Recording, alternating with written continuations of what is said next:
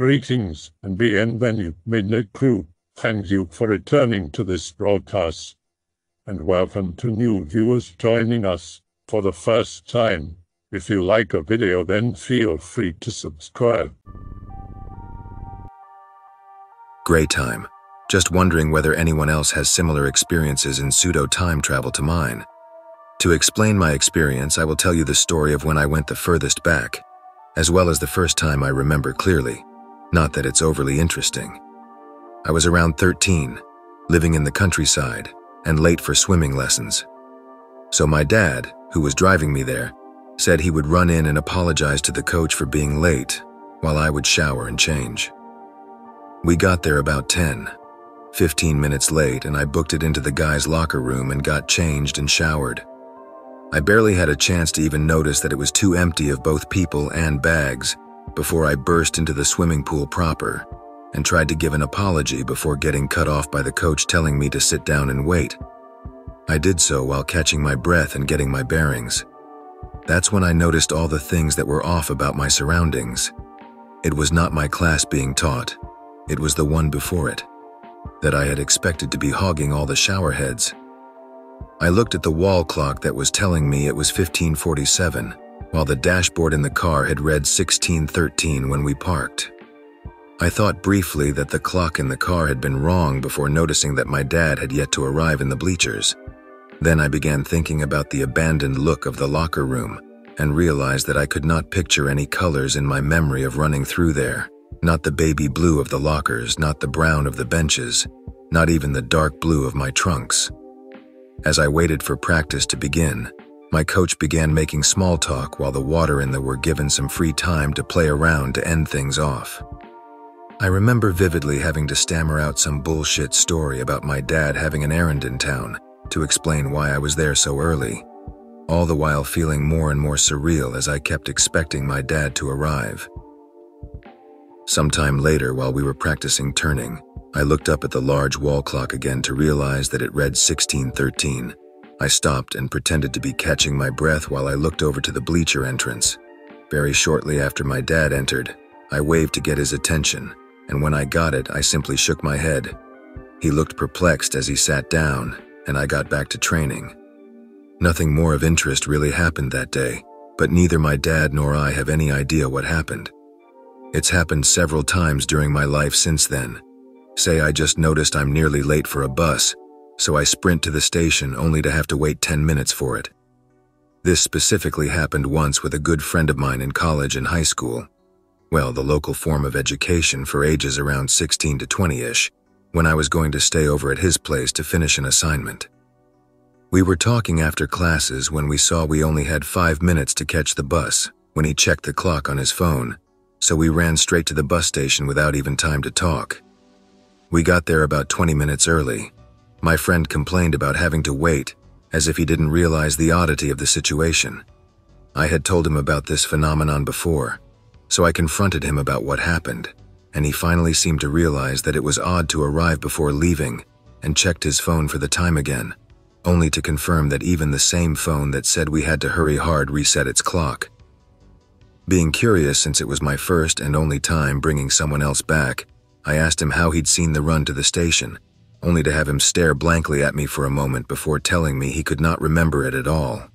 I pressed him a bit for any shred of information, so he focused harder for a bit before he admitted that trying to remember only made him feel sick, nauseous, his head aching and dizzy. I stopped asking about it and made idle small talk until we had boarded the bus, where I made a quip about it being good that we ran to the station when we did, but too bad about the long wait for the bus or something stupid like that.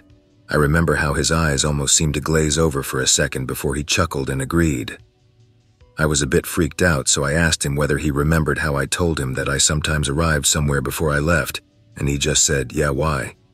Have you ever experienced anything similar?" Can't say that ever I have, as I believe I told you before why. I just replied with "never mind." Still bothers me how his mind seems to actively block out this event. I have since then asked him about it several times, and he remembered if asked directly and pressed a bit, but he always tries to deflect the question subconsciously at first, before then seeming shocked that he could forget something like that. He also forgets the conversations about it almost as soon as you begin talking about something else.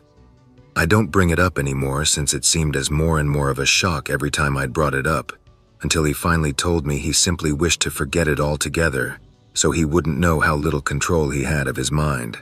Anyway, thanks if you read through my ramblings, and please tell me if you've experienced anything even remotely similar. By the way, I decided to write this and ask about it, because it's been happening more lately. It's down to every few weeks. I have a little story. After work at like 2 a.m., I was on my way in the car to my parents' house. It's 45 minutes one way, and in the best conditions you arrive around 5 minutes early. Of course, you need to drive really fast, which I almost always do. That night, I drove very fast again. I was in a rush. I arrived after 20 minutes. It's 100% not possible. I can't explain that to myself.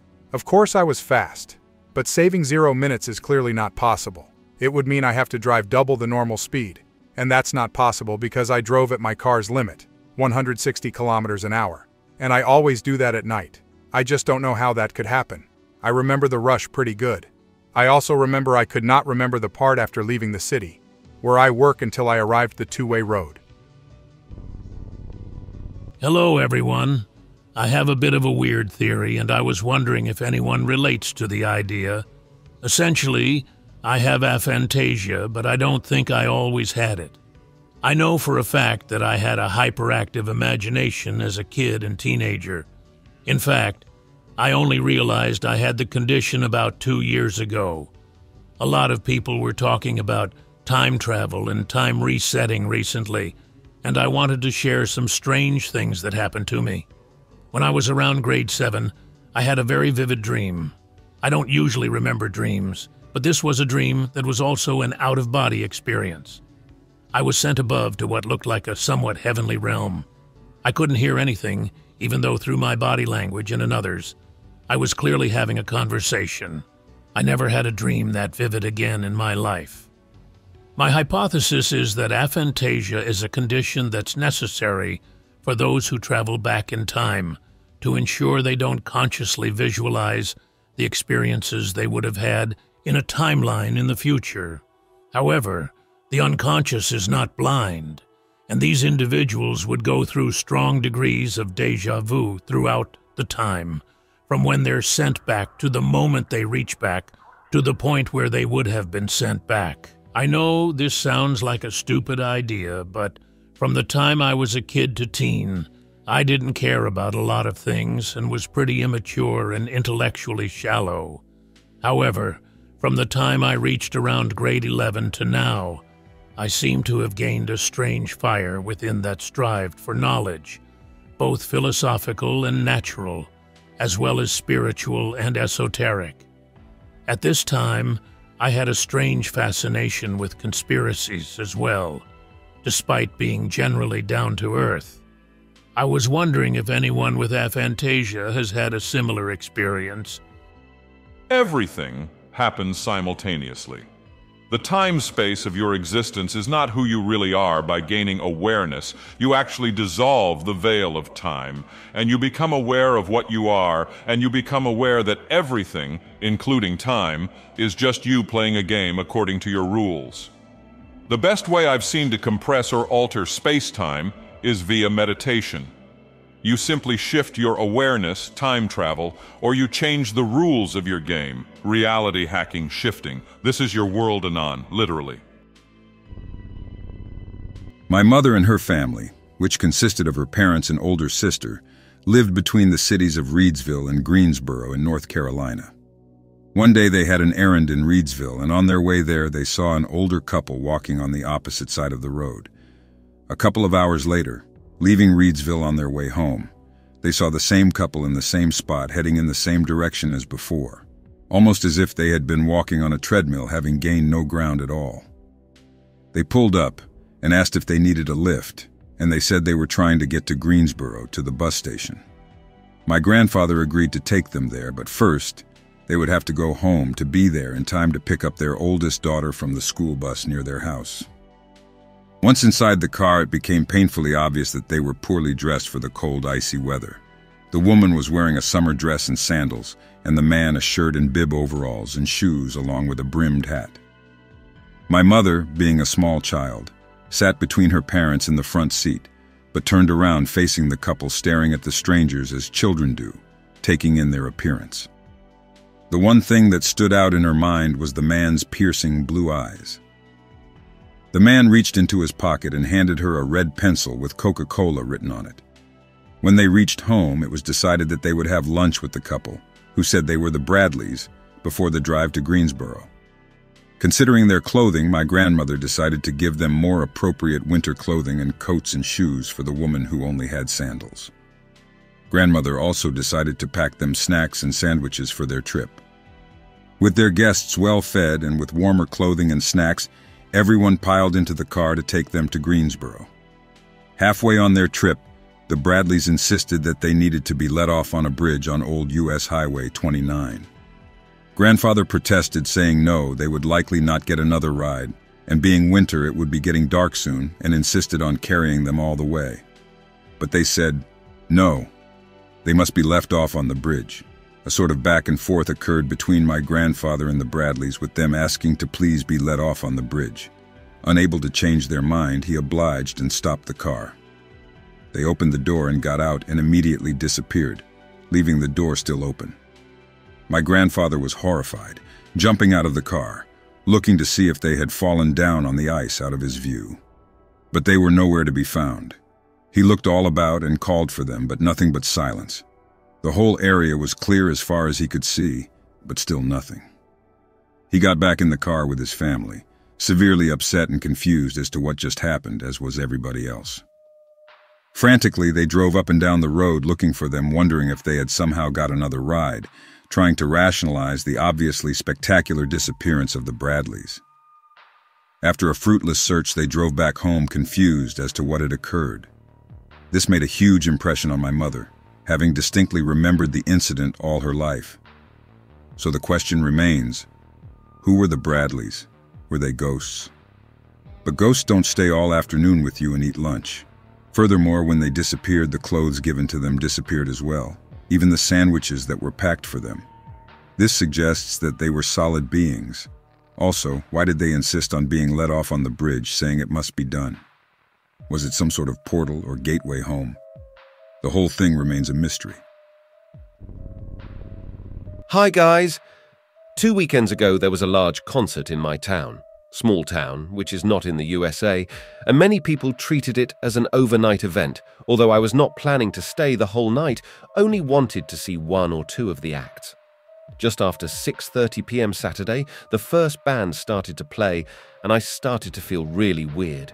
It was already pretty dark at that time, but I felt that it was almost too dark. I told one of my friends that I was going back home and would come back at around 11 p.m. when the first band I wanted to see was to start playing. I know the band that was playing, but I did not recognize the song. It freaked me out a lot, and I was extremely scared of walking past the stage, which unfortunately I had to do to get to the exit to my car. Anyway, crossed the field, past the stage and out through the pavilions. It is a sports stadium. And then you come into a courtyard of sorts. If you look directly out of the entrance of the pavilion, you will see a row of buildings which sell snacks and stuff, so you have to turn left on a path which is leading to the bathrooms where some people were standing. One guy was looking really weird, and I felt paranoid as he was watching me intently. Opposite the bathroom is a very small patch of grass, which was fitted with 3 or 4 benches, and I walked as far around the guy. The whole time he looked at me, and I remember thinking he was going to charge me, which he didn't. The music was still freaking me the hell out. Sounded almost like chanting more than actual music. So behind the bathroom on the right of the path, there is a large wall which is part of the pavilion, which extended past, forming a sort of hallway with the fence on the left, almost like the entrance of a prison, and at the end of the path you had to turn left through the gate leading to the parking lot. Here is where it gets freaky. I was walking just past the guy, but I did not look back at him, and as I came close to the gate, I just remember looking up to the sky, and suddenly it was bright daylight, the music was gone, and the noise of the people as well. There was still some music playing, but the crowd sounded smaller, my phone was beeping, and I took it out, and it read exactly 3:30 p.m. Sunday, the 1st of May. There were some people around, but not a lot, and most were on their way out. No one was reacting strangely to me being there, and I was really freaked out. I ran to my car, which was still where I left it. I still had all my possessions, and I was not hurt in any way. My phone had a few missed calls and a voicemail from my friend asking if I was okay, but nothing felt out of the ordinary. I sat in my car listening to my voicemail when I got a weird feeling again, but instead of fear, it was an intense dread, and I remember feeling that I just wanted to be home. I do not know where those missing hours went. I did blood tests, there were no drugs in my system, and I am totally healthy. Brain scans show no brain aneurysm or anything. I was not hurt, and as I said, none of my possessions were stolen. My car was also perfectly fine, and one of my friends even sent me a text asking if I was at the stadium, as he could swear he saw my car as they left at 4 a.m. on Sunday. What do you think happened? And please, no Mandela effect or aliens, everything is still the same, except I lost almost a full day. I never really browse/x/, but thought a real-life experience of mine with the paranormal would interest you guys. Here goes it. 2004 in 3rd grade. Absolute non-believer in ghosts, think it's silly. I moved schools to an old house in Pennsylvania. Move in, unpack, nothing out the ordinary for first couple months. Start to notice noises in the house, creaking, house noises, etc. Disregard. More months go by, it starts to become more frequent and much more bizarre.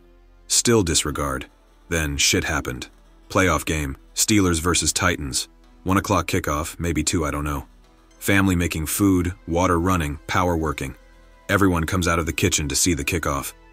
A loud bang came from the empty kitchen. My brother enters the kitchen, shouts, "What the hell?" Oh shit, Avi. Enter the kitchen. Every goddamn cabinet is wide open, every single one. Impossible to have been opened at the same time. Were mostly shut when everyone left. Water is no longer running. The family is visibly confused and shaken. Nobody has any idea what to make of it. The day continues as usual. We brush it off. We began to suspect something paranormal was up, but I didn't believe it until the next experience, which ended after we got the house cleansed. 10 o'clock at night, on a Monday. Shitty Pennsylvania weather. Home with my brother, nobody else. In my living room. Chilling, watching TV, being dumb child as usual. Hear the doorbell ring. Go walk to the front door, which has a large window in which you can see the entire porch. Nobody at the door. Open the door. Nobody is there. Meh, whatever. Sit back down. The doorbell rings 3 times in quick succession. Get up and go to answer. Nobody there. Open the door. Nobody there. Start back down the hall. The doorbell rings again, right behind me, and continues to ring. Turn around. Nobody is there. The doorbell is still ringing. Open door. Doorbell is still ringing. So go get brother. Get a screwdriver and remove the door handle. Probably faulty. As we sit down, the door is knocked on 3 times. Nobody is there. As we stare at the closed door, it is knocked on again. Nobody is on my porch. Code Brown is coming. We open the door. Nobody is there and lock the door. Go sit down. Brother and I are very confused and wonder what the hell is going on. We are talking about it in my living room. Hear our front door get knocked on again. I creep around the corner to the sight line of the door. Nobody there. Call brother over. 3 loud knocks help .jpg. We are staring in disbelief. The doorknob begins to shake. The door begins to shake. Bolt downstairs. Grab a baseball bat and an airsoft gun. Run upstairs. Everything is quiet. Open the door and sweep the houses outside. Nobody has been around the house. No car in the driveway. No grass has been disturbed. Freak out. The next day we found a small puddle of blood outside of the doorway with no trail or drops around it. Got the house cleansed over the weekend and hung crosses. Never had anything happen again. Time travel? Switching to a parallel universe? Unsure. Has anyone else ever experienced this? A few years ago, I regularly experienced some kind of phenomenon I can't really explain other than maybe time travel or traveling between alternate universes over very minuscule things. I was able to only change the outcome of, say, a particular event, but only after it happened. And it required a lot of concentration in the matter, which I recently found out was basically meditation. I wasn't able to experience what happened prior or during the event I wanted to change, and I wasn't able to remember what happened in this alternate scenario, but it did work, but sometimes it didn't. I completely forgot that I used to do this, like it was pushed out of me by some force, but I just woke up, and I did this in my dream, except in my dream I was able to experience what happened prior, and during the event I was looking to change, which is exactly what I was never able to do. All I really remember of this is that I was only able to change certain things, small things. For example, if I messed up asking a girl out, I wasn't able to change that, but let's say I hit my nose on a pole while walking with friends or something, I'd be able to change that. With my friends all saying it never happened. All I used to do was just try to focus on the event before going to bed and only on that. And the fact that I wanted to change it, but I was never able to dictate what would happen, and most of the time nothing did, but when it did happen, it was mind-blowing. Has anyone else ever experienced something like this? Is it a way to switch between the infinite alternate universes? Is this method limited by personal choice? I'm unsure what to think or even classify this as. I want to say time travel, but I don't recall anything that happened during travel, only getting to experience the result while not being able to decide what it is all the time. I'm pretty sure my old high school was haunted. Be me. 15. Second period is English class, which I skip to go hang out and chill around in the library. The librarian is this weird lady with a neck tattoo who usually doesn't give a damn what students do there so long as there's no messes or anyone trying to look up porn on the computers. This was in 1999, and for some reason we had kids at my school try and do this at least every few weeks. Chilling in the far back of the library, taking a nap in a chair. Wake up eventually and look up at the ceiling, see this giant bulbous glass the librarian keeps around. There's a few of them actually, and see a girl. Oh, today's Anon's lucky day, right? I get up to go hit on this girl. I didn't even see her face. All I saw was the back of her, long brownish hair, dressed normally, etc. I walk directly over to where I see her staring at a shelf of books. When I get there, she's gone. Look around, no one is in sight. I go to some guy nearby and ask him if he'd seen the girl pass him by. Where he'd been sitting there would have been no way for him not to notice. He wasn't listening to anything. Get kind of spooked. Walk out of the library as the period ends. Eventually ask the librarian if she'd seen anyone who matched the description of a brown-haired girl who had checked any books out. Nothing. It's like the girl I saw was never there. She was either a ghost or I experienced a time slip and saw someone in the past for a brief moment or something. Later, however, I got spotted by the English teacher. A brat who I'd been in first period with ratted me out. I've experienced some weird shit around Liverpool, been to see some friends on Lark Lane. I decided to call it a night and stroll to St. Michael's Station with my mate. It's deadly quiet on Southwood Road. While me and my friend are talking, loud noise drowns our voices out. Don't realize what's happening straight away, so we keep walking. Both have stopped talking, absent-mindedly waiting for loud noise to stop. Loud noise is thousands of kids playing, like a school playground. As suddenly as the sound appeared, it disappeared, fading out to absolute silence again. It was close to midnight, no kids anywhere to be seen. Friend confirms he heard kids playing all around us too. We may have experienced an audio time slip or something when there used to be a school or orphanage on Southwood Street. I don't think this was a time slip, but I'll share it anyway. I was out camping in the woods I've hunted since I was a kid. I got a camp set up appropriately 3 miles in, had a fire going, tent and an orange vest hung in a tree. It's a good spot that I've camped at many times, also one of the only flat spots out there. About an hour before dusk, I decided to walk to the end of the peninsula and see if I could jump a deer. I made it to where I had a deer stand. Of course, some asshole stole it, even though I had it chained and locked.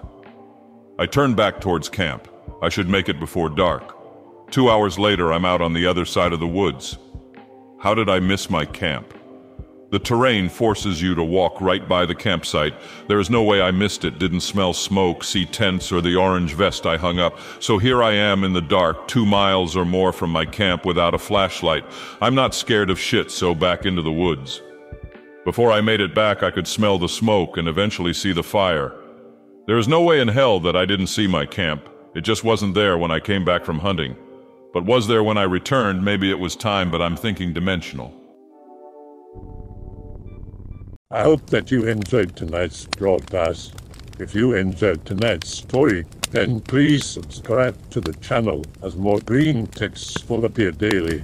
A new broadcast will appear when the clock strikes midnight Central Time.